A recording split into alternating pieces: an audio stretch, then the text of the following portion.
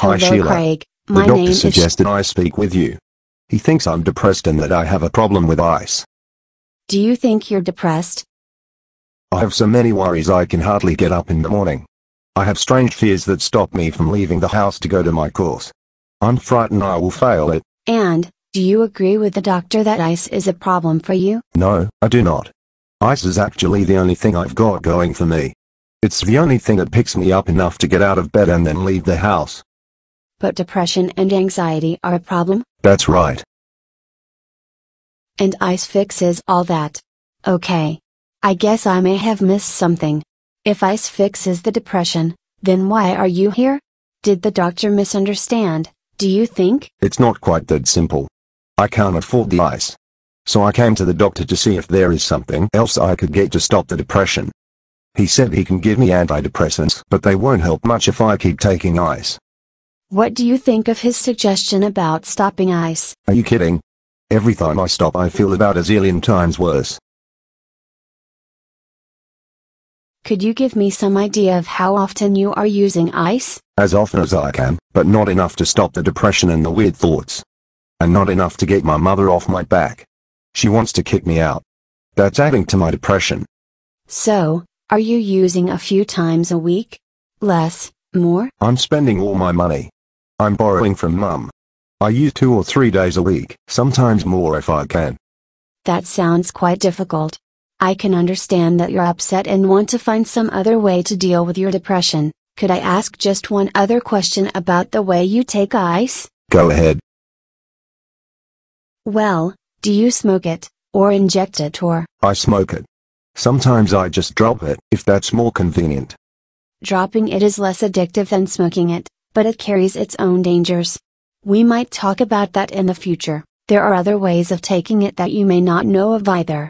A good place to find out more from other users safely is bluebelly.com.o. Do you understand how ICE works and why the doctor might think it is linked to your depression? Tell me.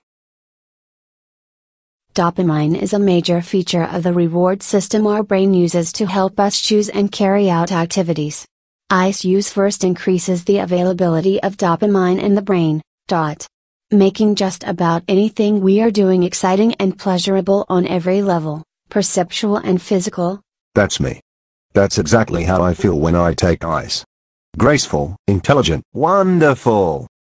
Before long, however, the brain reacts to this novel situation and tries to regulate dopamine down to normal levels. If we keep taking ATS, the brain may stop producing any dopamine.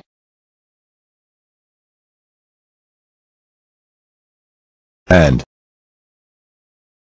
if we increase our intake of ATS to compensate for this, we risk toxicity, which leads to confusion, brain injury, heart, renal and muscle damage, and makes us feel terrible.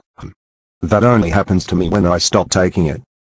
So, would you say that you see your main problem as being not able to afford to pay for your methamphetamines? Yes.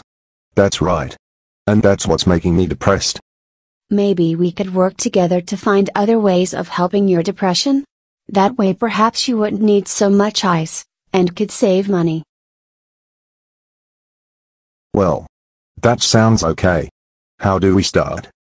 Well, we'd look, for instance, at helping you deal with things you're having difficulty with. Excuse me, but I have to move around a bit.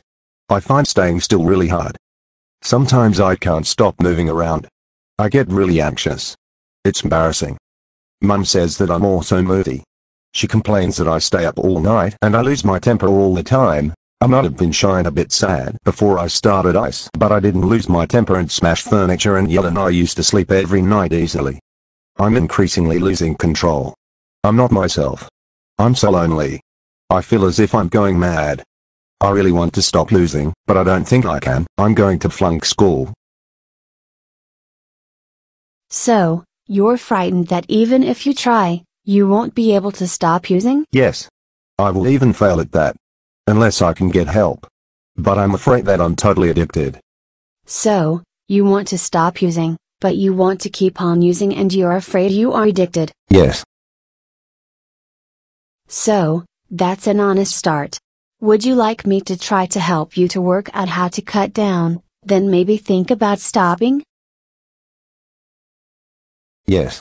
I need help. I don't know why I said I didn't want to stop. Well, actually, I do know. When I came in, all I could think of was how good it makes me feel, but when I consider all the problems, and how much time I spent worrying about my mother kicking me out, failing at my course, avoiding paying my debts and lying awake all night, and my mood swings and my depression and my itching and scratching and twitching and hyperactivity, well, on balance it doesn't really seem like all that much fun to you then, does it? no. Not much fun at all. It's strange how my perspective changes, back and forth, like night and a day. That's ambivalence. We can work on that. Thanks. You have given me some hope. I will try to come back to see you. I will tell my mother. She will be pleased. I will look forward to working with you, Craig. Thanks again.